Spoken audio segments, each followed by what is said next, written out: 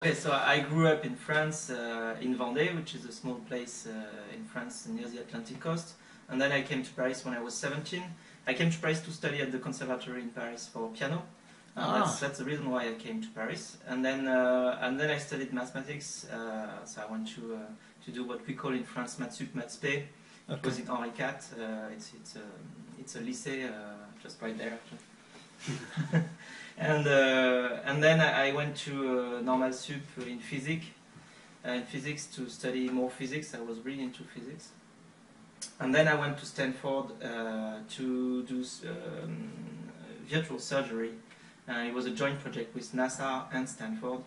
And so we were doing, well, it was surgery in a virtual environment. So you make surgeries on virtual hands, virtual parts of the body, and it was to train the surgeons, and the surgeons could be sent on long space flight missions for 10 or 20 years, and then they could train beforehand on our device before operating the real person, so with better chances of success. That was the reason why we were doing this virtual surgery thing.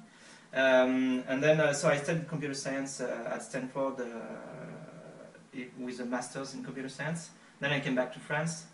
I worked for a small American company based in Paris, which was named Kabira. I worked there for 5 years. I learned a lot on 5 different positions, from customer support to sales to like coding or being a project manager. So I had several positions. It helped me understand how a software company works.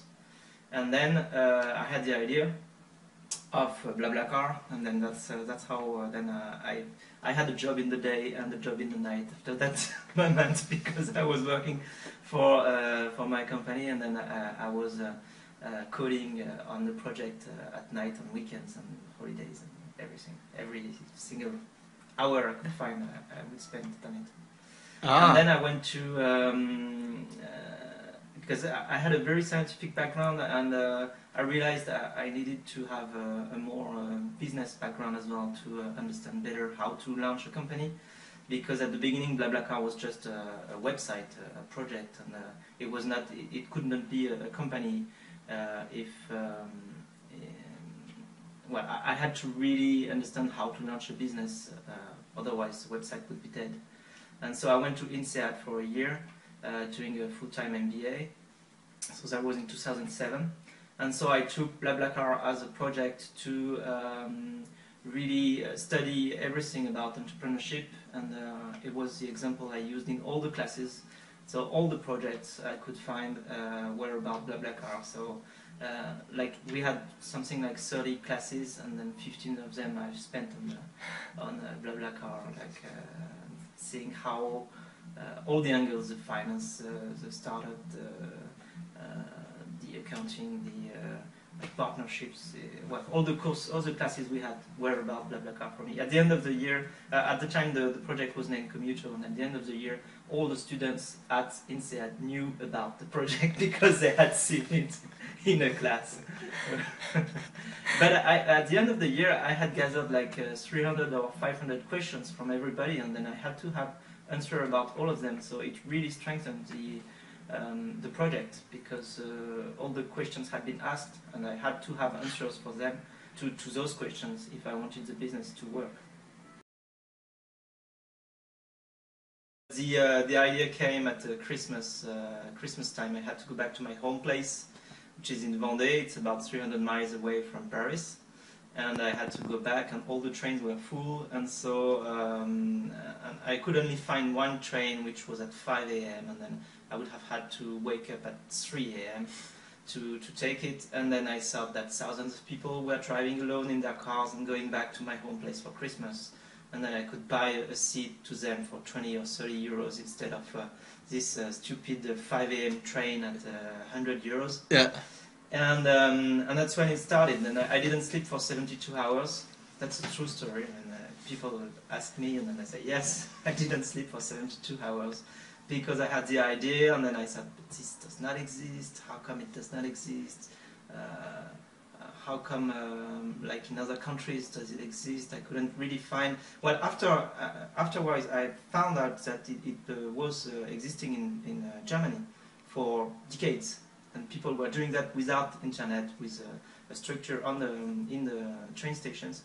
They were doing ride sharing, and but in France and in the US, I couldn't really find a network for this. Even though there are carpool lanes and HOV lanes in the US, where people who are 2 or 3 per vehicle can have their special lane, and it goes faster. But then there was no real network of people sharing their cars for on rides.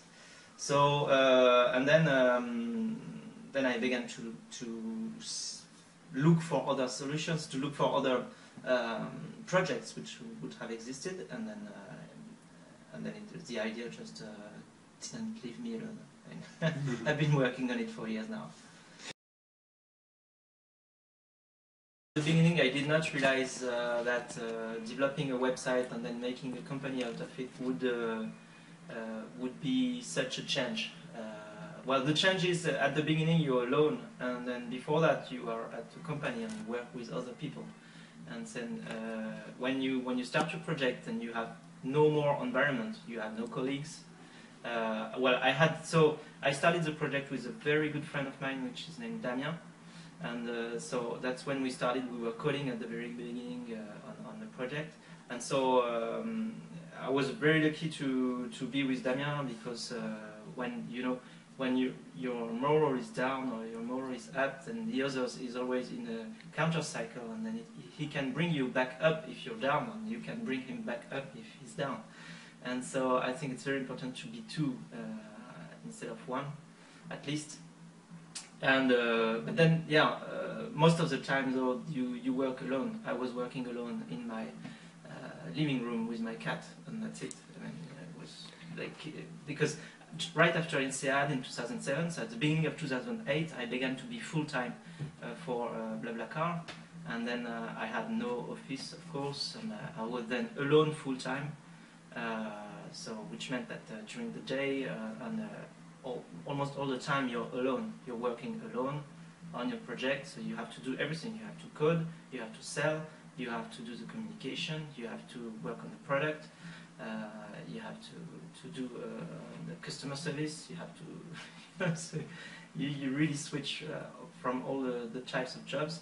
So I was lucky that my background could help me in I knew how to code, I knew some concepts about business and how to develop it, and I had well, it's kind of easier as well for me to talk to media or things like that. I discovered that, I didn't know that, but then it was a help as well. And so the big change was that you start from an environment where you have lots of colleagues. Then I had a lot of other students at INSEAD, and then you're alone, and then you work on it. And so that was tough for a year. And then well, then there was Francis, whom we had been working with for a year on a part-time basis, who quit his job, and then he joined the company in May or June 2008. That must have been a big break, the first real... Yes. Well, he was an associate, so then we were 2 full-time, Francis and me, and then we could really go much faster, because then Francis came to take over all the technical angle of the platform, which was the biggest time-consuming part, and so it relieved me from the technical part, and then I could focus on the other part. Yeah, and then so the biggest change then it's when you get your first office. You get your first employee and first office. So the first employee we had was Laure, and she arrived in January 2009, and our first office was in February 2009, which means that for a month Laure was coming to my place. I had to tidy all my living room, and then we could have a real kind of office in the living room to work together. And then we had the office, and then it really became we raised some our first money in June 2009. We raised 600K, and then we continue to have the company grow.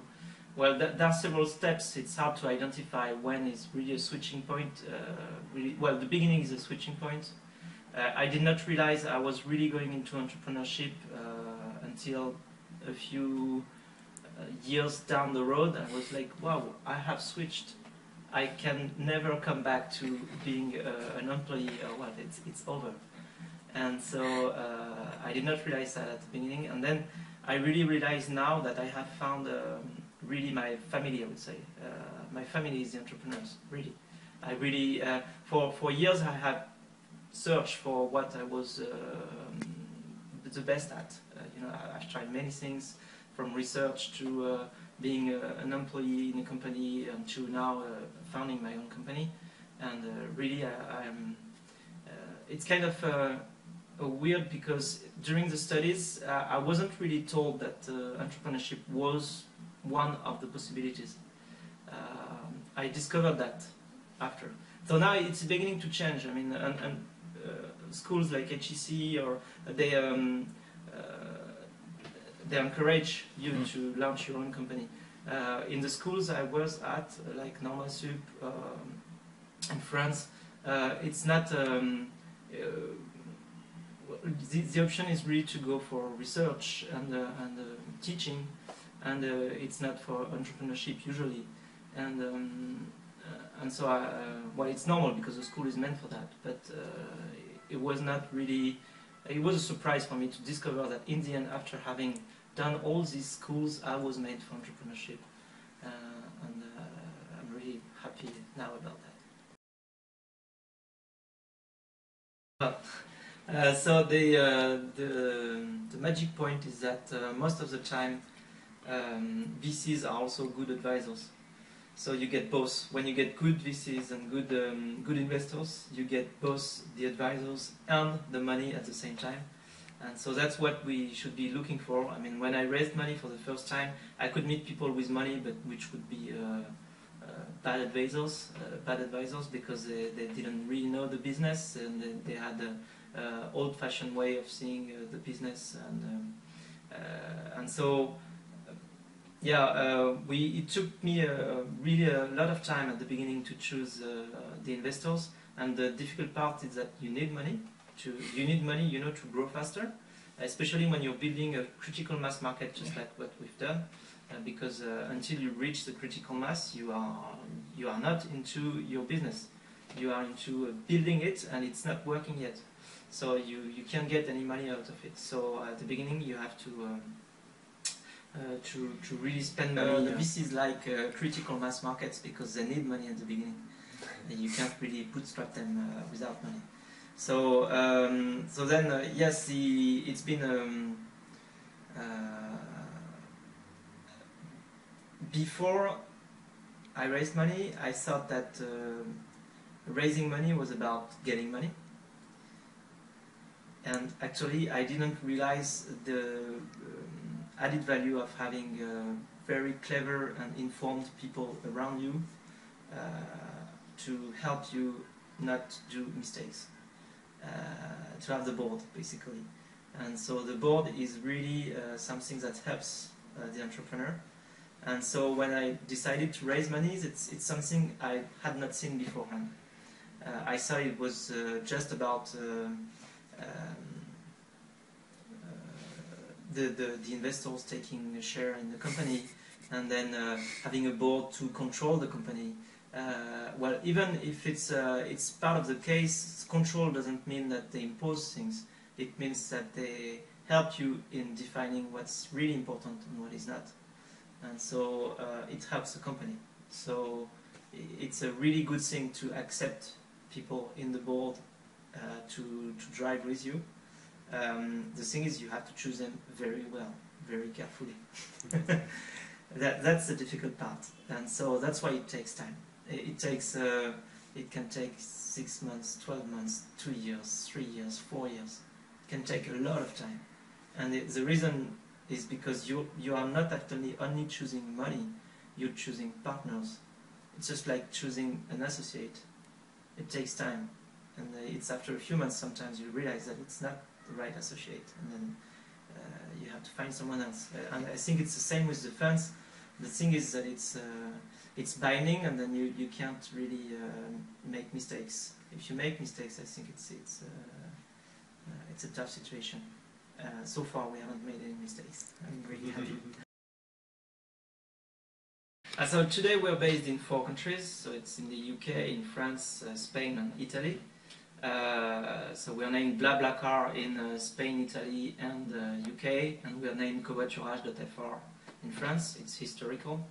And so, yeah, I think it's an activity that can be developed everywhere, but it's also, there are several metrics which make it possible or not. And so, for example, it does not really work in the US for now. Okay. There are many reasons for that. The first reason is economics, because it's not interesting enough for now for people to share their cars, because gas is cheaper than in France, the insurance is cheaper, owning a car is cheaper, and the freeways are not toll highways. So there are a lot of reasons for the ride sharing not to be developed in the US for now.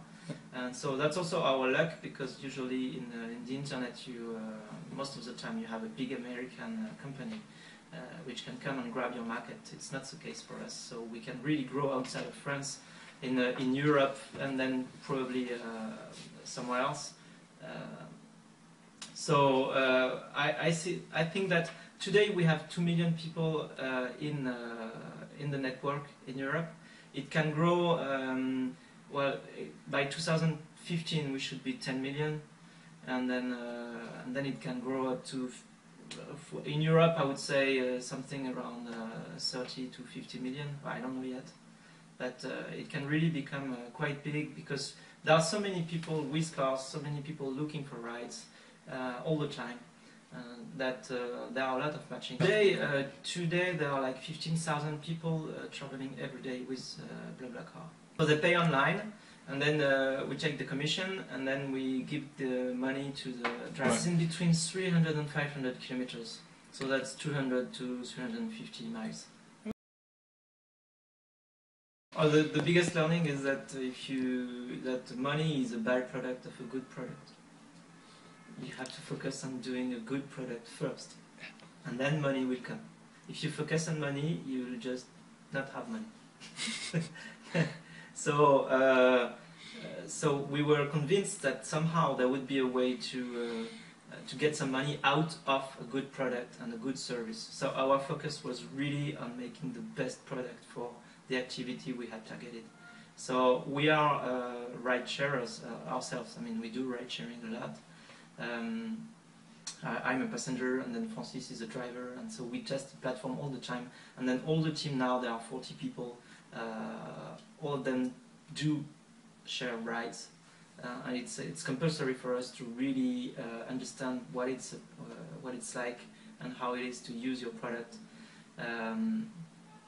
And we are really lucky because we can try our product very easily.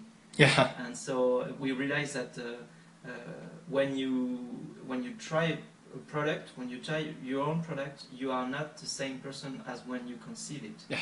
Your mindset is totally different, and it's really useful to really transform yourself into a consumer of your own product. And so that's how we could improve the product all the time. The thing is, well, it's a market which is by nature a winner-takes-all market, because everybody goes to the same place. Because part of the value that you propose to your members is the number of ads. Yeah. So it's part of the product. Part of the product is the quantity of ads that you offer. So it means that per country, I think there will be in the end, well, not in the end, but in 10 years maybe, or 15 years, there will be only one network per country, I think. Because there's such added value to being, for the people to being in the biggest network, that everybody goes to the same place. But then it means that in all the countries it can be different actors. And so for now, what we witness is that in France and Germany, those two countries are already taken. France is taken by BlaBlaCar, and Germany is taken by another actor, which is German. All the other markets are not really taken yet, and so that's why we are expanding fast. I would say that maybe part of the job is to really be able to work anytime, anywhere, on anything. If you see something and you say, well, I don't want to do that, I know it's useful, but I don't want to do it, then it will never work. You have to be able to do everything, to learn to do everything. Even if it's not perfect, you have to get it done to like the better you can. And so that's the first thing. You have to be able to work on everything, and then also I think you have to have a good health, because if you are not able to work 90 or 95 hours a week, I'm not sure it can work. Well, at least for me. And so working that much means that sometimes you work until 5 or 6 a.m. and then you have to be careful. You don't work until 5 or 6 a.m. if you wake up at 7, because it's kind of crazy. But if you wake up, if your next appointment or reunion is at 10 or 11, it can work. So I would say no less than 3 hours of sleep in the night. And the thing is, a rhythm I had for a long time was sleeping 50 hours a week, which is good. But it's 5 hours per night during the week, and it's 12 hours per night during the weekend. And so you sleep 5, 5, 5, 5, 5, 12, 12. If you don't do that, you're not able to start again for the next week. Always something you can do. Even if you're walking in the street, you can have a phone call. Or if you're in the metro, you can check your mails. And when you're at work, you can discuss with your colleagues. And you can have meetings. So the thing is, and sometimes you have to really stop and think. This is maybe the most difficult part, where you have to say, okay, I have 156 things to do before tonight. But I stop and I think. And you think for 10 minutes or 15 minutes. It's sometimes more useful. I would say you cannot become an entrepreneur if you're not passionate about what you're doing, because it's so much work that if the passion is not driving you, you will never be able to work as much as needed. It's only the goal that motivates you. If you do, well, at least it's for my personality. I know that there are several styles of entrepreneurs. Some people are entrepreneurs for the lifestyle, some others are for making history, some others it's for money. So you can have your own motivation, but it better be strong, because with all with all the work that you have to do, if you don't have a strong motivation, you will not finish it.